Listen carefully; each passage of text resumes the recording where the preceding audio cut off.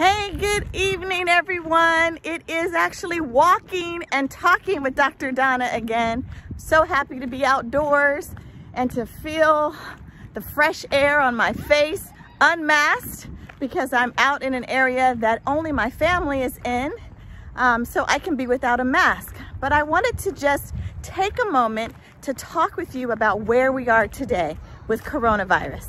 We have a lot of mixed information, a lot of misinformation, a lot of mixed messages. And so some of you may be confused as to what we're doing, what our next steps are. So I just wanted to talk with you a little bit today. It's my kids in the background riding their bikes. So what I want to talk to you today about is what our next steps are. I have said from the very beginning of this virus, beginning of understanding that this was a pandemic, that people need to make individual choices. As a healthcare worker, as a doctor, I've been making individual choices about the type of personal protective equipment that I wear at work, when I wore it, and I started wearing masks and gloves and gowns well before it was the policy of the hospital. That's because this is my life, my health, my children's future that I deal with. And so for each and every one of us, we need to make that choice first and foremost. What works for you? What is going to protect you? What makes sense to you? As we prepare to potentially lighten some of the mandates, I don't believe that's going to happen in California because we're still starting to see an increase in cases. We have not leveled off. We are seeing more cases come into the hospital, more people are being diagnosed. So I don't think we're flattening that curve as we have come accustomed to hearing. I think we are still in the area of rising cases. So I don't, in the foreseeable future, in California at least, really see us lifting the mandate of social distancing or lifting the mandate of sheltering in place.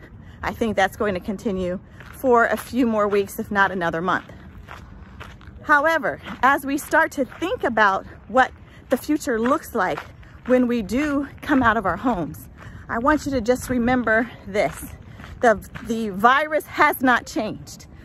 Its nature has not changed, in that when you become into contact with people, you have the potential to either spread the virus yourself as an asymptomatic carrier, or to get the virus from someone who is an asymptomatic carrier and who could potentially spread it to you. That will not change. Therefore, I want to encourage you as across this country, because every state is different. And I know that there are people who watch me from various states. I want you to just remember that the basis and the nature of the virus hasn't changed. So you still need to protect yourself. You still should wear a mask when you go out. You still should social distance. You should still only go out when it's absolutely necessary, because the virus hasn't changed. How it infects people hasn't changed. So I want to encourage you right now to just think about that as you are going about your daily lives, as the federal government starts to open up businesses, as you start to attempt to resume some sort of new normal in your life. This is your life. You only get one, and you really, really need to protect it and take care of it. So this is Dr. Donna, walking and talking with Dr. Donna.